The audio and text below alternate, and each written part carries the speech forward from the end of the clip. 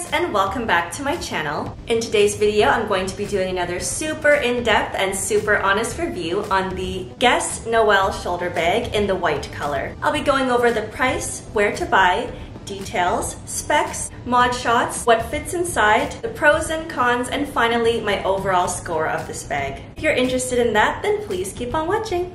So first of all, we're going to start off with price and where to buy. So I happened to buy this bag online on the Guess website. However, you can also buy it in store in the Guess stores as well, and pretty much anywhere else that sells new Guess bags. So like department stores like the Bay, etc. This bag is regularly $130 Canadian. However, I got mine on sale recently for around $84 Canadian. So now let's go over the specs and claims of this bag. So this bag comes in many different colors, such as the white color you see here, which is quite a true white. It's not like an off-white or cream. It's very much a Arctic white. It also comes in black and this beautiful pale pink color, which I was debating over. Yellow and blue, etc., etc. I figured I would go with the white bag though because it was a little bit more versatile than the pink. The bag is made of faux leather and it's imitating like a Saffiano leather, as you can see in here.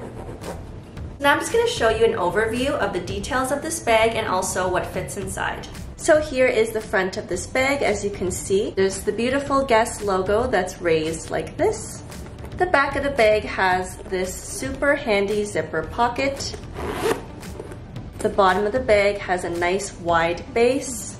And the top of the bag just looks like this. There is these two hooks here that can be removed, and it is adjustable by this little belt buckle here. The top of the bag is a zip top closure, which I love. However, the zipper being tucked like this makes it a little bit tough to open sometimes, which I'll go over more in the pros and cons. The zipper pull is also faux leather. And inside the bag you have an interior zip pocket at the back and also 3 card slots here. The inside of the bag is lined in fabric and it's very lightweight. Now I'm just going to show you what fits inside this bag. So in this exterior back pocket here, you could put anything from feminine products to tissues, etc. I personally love to put my cell phone in here because it fits super easily for easy access. Then inside of the interior slip pocket, I just like to put tissues, paper towels, and shopping bags. Then I would normally put my cards in the card slots. But if you wanted to, you could also fit a wallet as well. Here is a catch-all that just has headphones, band-aids, tissues, mini scissors. There's a full-on mini umbrella that also fits inside, and my keys. As you can see, there's still so much room to spare. So now I'm just going to be trying on the bag and showing you the different ways that you can wear it.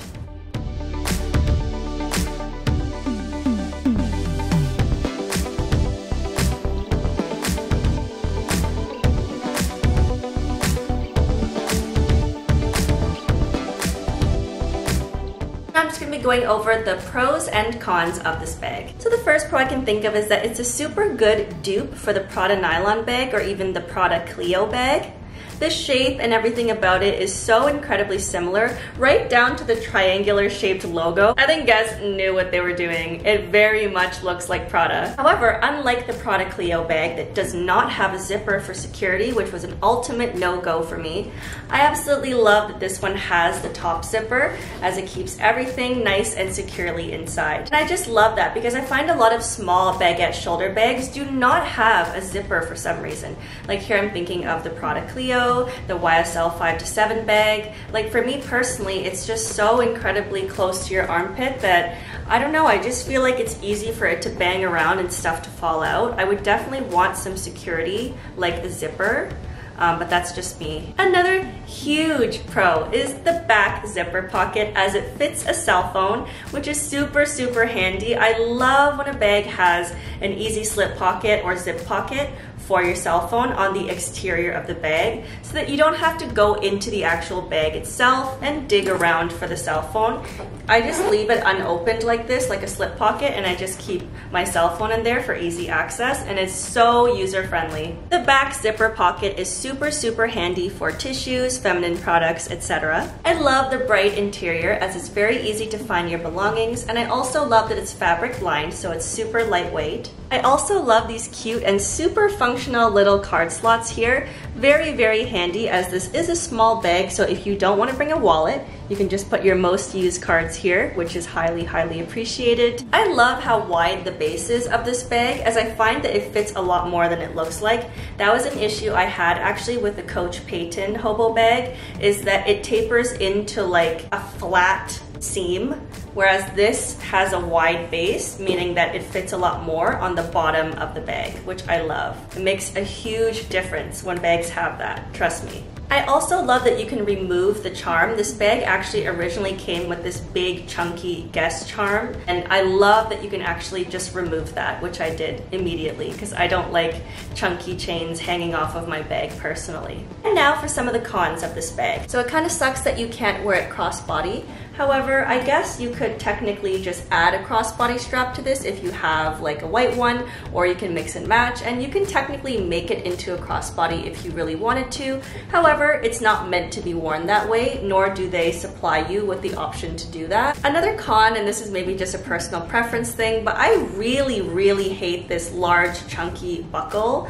I love the simplicity of like just a simple handle. This big buckle just makes it look so chunky and like busy, and I personally really don't like that. I never really have to adjust a shoulder bag anyway, so it's just really not necessary. I really don't like that. Another con is, of course, it's not the best quality. The faux leather is obviously faux, so it's very cheap. I don't know how it's gonna wear over time, but of course it's like an under $100 bag that's faux leather. Like, what do you expect, right? Guess is a very like affordable brand. It's not luxury or anything like that. So all things considered, considering it's a like faux leather bag, it's actually high quality faux leather, because there's different tiers of faux leather too. So I would say it feels quite hefty and sturdy. Another con is that the zipper kind of tucks in here, making it a little bit hard to close with one hand.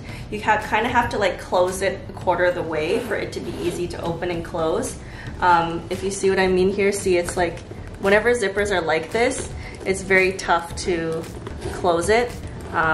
It's very hit and miss. And the final con I can think of this bag is that I don't really like how chunky and three-dimensional this logo is. Because you wear it on your shoulder like this, I find that where it's located, it happens to directly line up with the side of my elbow, and it hits me in the bone all the time, and it actually really freaking hurts. As you can imagine, something this sharp and like three-dimensional just banging against the side of your bone all day long is just kind of not the best feeling. So overall, my final score of this bag is a 7.5 out of 10. It's actually super functional considering it's like a small little baguette bag style bag, and I love all of the compartments considering. Where it lacks is just small things that I've mentioned, but overall it's a really cute bag, especially for summer. And if you were kind of debating on the PRADA Clio or nylon, I would highly recommend getting this instead, because it has a very similar look to those ones for an absolute fraction of the price. Like, this is not even $100 when it's on sale. So yeah guys, that is it for this video. If it was helpful to you, then please don't forget to give it a like. It truly lets me know what you guys are liking. And also, please consider subscribing to my channel. It would truly mean the absolute world to me. Thank you guys so much for watching this video, and I'll see you in the next one. Bye!